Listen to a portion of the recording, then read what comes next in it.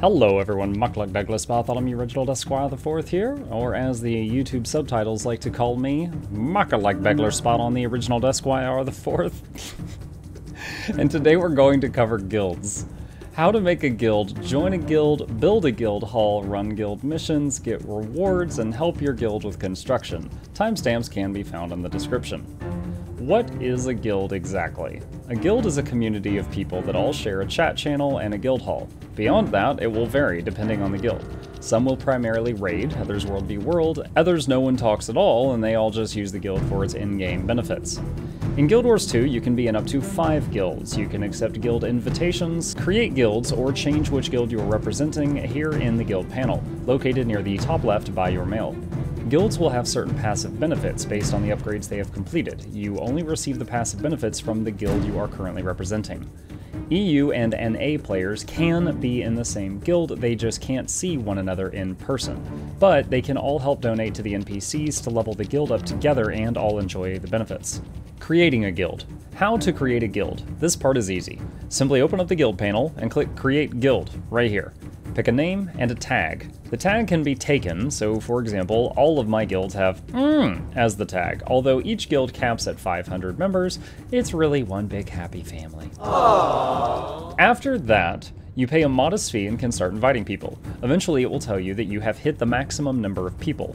Every time that happens, talk to this person, Lion's Arch, pay a few coins, and your cap increases to a maximum of 500 per guild. While talking to this NPC, you can also edit your guild's emblem, which will be on certain equipment and banners. Now that we have a guild, we can run a guild mission. A guild mission is like a quest that gives the guild, as well as the participants in the mission, rewards. Make sure you are representing the guild with the checkbox and go to the missions tab. For the first week, you can't pick what missions you get, but you can click the gear at the top to choose what type you want for the future.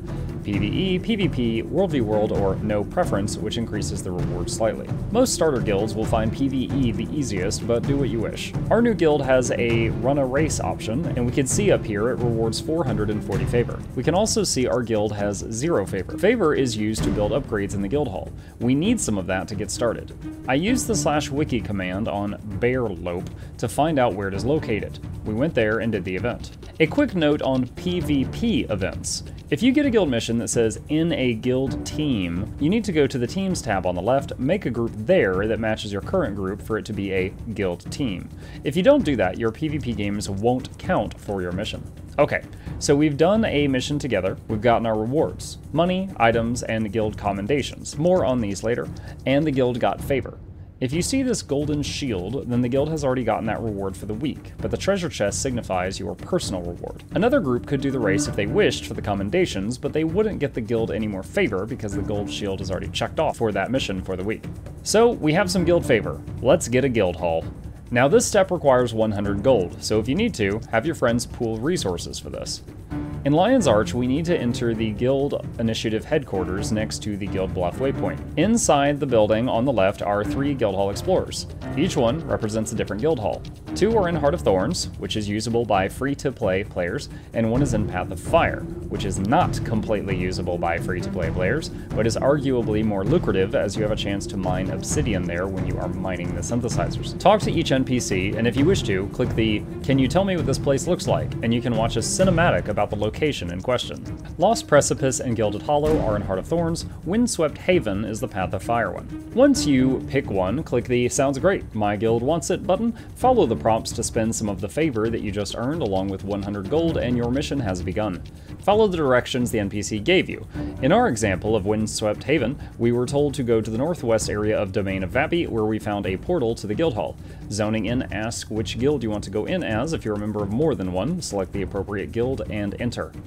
A note here, the difficulty scaling of this mission is insane. We failed this with knowledgeable people 3 times before we reduced the group size down to 9 people. That made it so we had to fight 1 boss instead of 4. I recommend you do not bring more than 9 people because of the scaling. Inside, follow the story, kill the bad guys, listen to the guide's instructions, and claim this place as your own. It will get cleaned up a bit, and you now have some NPCs to work with to get started.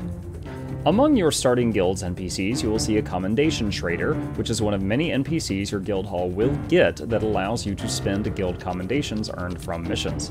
A decoration merchant, who will allow you to turn in trophies from certain bosses in-game for decorations in the guild hall. An initiative notary, which allows you to buy some generalized guild upgrades, such as a basic merchant, repair anvil, and some other items. A tavern proprietor. This is one of many NPCs that will build structures for your hall. You can see for this starting building, we need to donate these items. To donate, go to the Donations tab, and you can drag items from the left to the right side. It is worth noting you can only donate stuff the guild needs for construction. You cannot accidentally give stuff the guild doesn't need. You can mouse over an item to see exactly what guild hall upgrades are currently available that need this particular ingredient.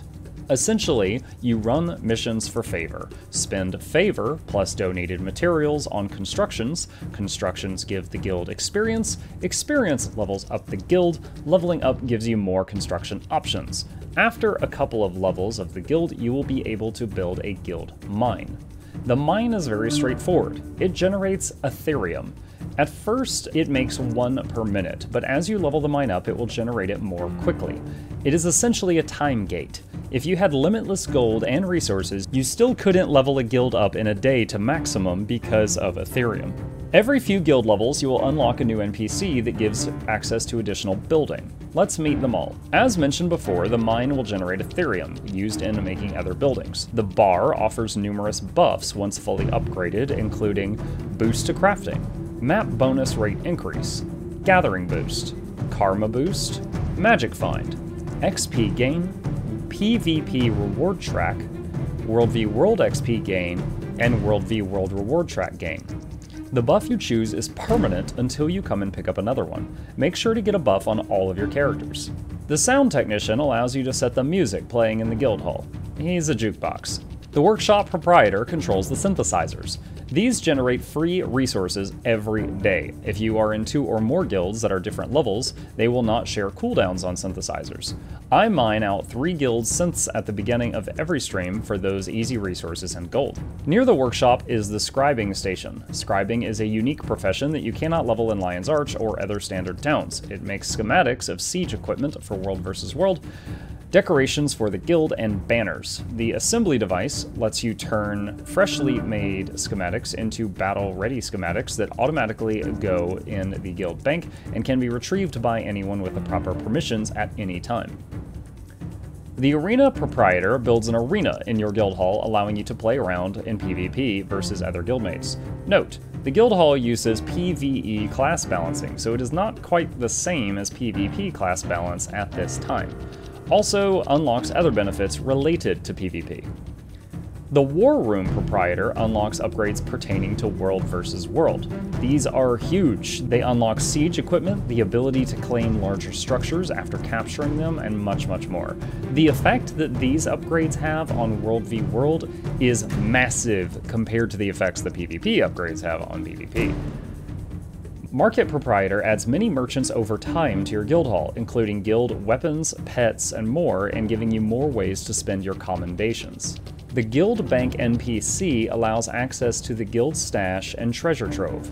They really aren't that different, but you can give them different permissions. Example, you could make it so that members can use the stash freely, but only officers can use the trove, etc. You can also see the log of the guild bank if any fishy business happens.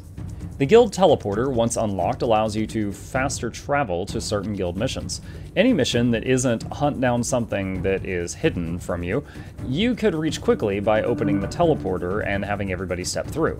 This means if you're doing guild missions, you can just ask your guildies to meet in the guild hall and use that as a starting point. Eventually, as your guild hall reaches its full potential, you can unlock more space in your guild hall, which includes a jumping puzzle or mount race depending on the hall you chose. Let's go back to the guild panel and look at the options here. You can choose a message of the day here. On the guild roster tab, you can see who's online and information about them. You can also sort by last online to remove inactive players if necessary. We already discussed the missions and the teams tabs. The storage tab lets you store consumables such as food platters, World v World items, decorations, and arena obstacles for the PvP area. If you wish to decorate, double-click on an item to open the decorations kit and you can get started. Removing a decoration will put it back in your storage. In the guild history, you can see, well, the history of the guild if you need to find anything. And finally, under ranks, you can set permissions. I advise all new guilds take away other people's permission to remove money from the guild's stash, or else you'll be in trouble when the peasants revolt. And that about covers it.